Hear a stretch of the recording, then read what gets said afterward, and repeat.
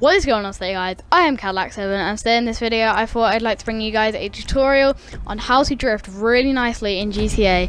This sort of thing will only work if you know how to drift anyway, but nevertheless it will help you learn how to drift and everything. There's certain customizations you need, and you need this car, the Benefactor Schwarzer. It's 80 grand, but if you're lucky enough they're quite rare, but you can find them on the street like I did. But yeah, basically you need these certain customizations which I'll show you in a minute, but you need to be very strict on them. And there are certain customizations you need, but if you just want to be certain, just get the exact same customizations as me, because I can't quite remember exactly what you need. But you don't need the colour and everything and the number plate. But yeah, don't bother changing your wheels or anything, and just remember not to get bulletproof tyres. This glitch is it's sort of a glitch, it's very simple. And yeah, I think you can actually do it on the back of a lowrider as well, which I will be showing it in another video or something. But yeah, I'm just going to show you the customizations now. Yeah, so these are customizations you want. There's the quick preview of the name of the car, which I already told you. But yeah, basically when I repair it, these are the customizations you're gonna want.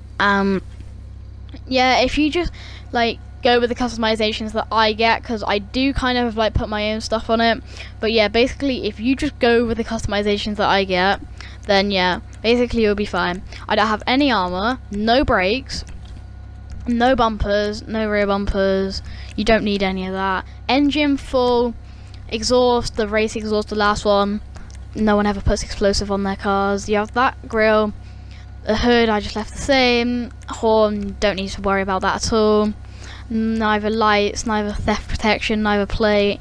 Don't worry about the colour. You can put a roll cage in it if you want. Don't worry about the roof. Skirts, you need to put the lowest ones on. Spoiler, you need the third spoiler, the third one down. Lowest suspension and transmission needs to be full. I put turbo on it. I don't think you need it, but it's worth just putting on. And I just put the best windows on. So yeah, those are the customizations you need. Now I'm going to actually show you how to do the glitch. So yeah, I'll be back in a minute. Yeah, so guys, this is the actual bit you want to worry about, and this is how to do it.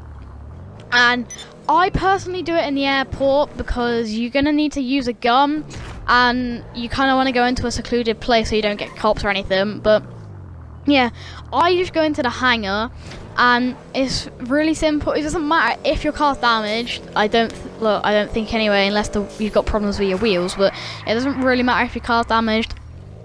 And basically all you want to do is basically all you want to do is you want to like get out your car, and basically you want to get like the advanced rifle out if you've unlocked that.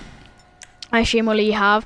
Basically what you want to do is I go into first person, and what you do, you don't have to be in next gen, but what you do is you have to shoot the middle of the hub. And until you put an entire clip into the hub, and until you reload, then you'll know you've put an entire clip in. Then just do it on the next wheel, and yeah, once you put the entire clip in, you'll see when I look around the front that I've lowered the suspension on that side. If you look, the right side is lower than the left side. So now when I start shooting at the left side now, it will go like the same again. So it's very important, because don't put bulletproof tyres on it, because you cannot do it with bulletproof tyres on at all. You cannot do it with bulletproof tyres on. And yeah, that's kind of a problem. Like if you can't really be a mission car because you'll get your tyres popped. I just use it for doing drift montages and everything. So yeah, now you've done that, it's kind of a good car for drifting anyway, but you'll like straight away, as soon as you pull away, you'll see that it's better at drifting. Just like watch that straight away.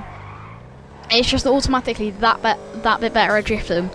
And I think like if you want to make some really cool like skips or something, this should really help you out. And yes, the back of the car does bounce, but don't worry about that. It's just the back hitting the floor. It doesn't do any damage to your car. It's just a bit glitchy.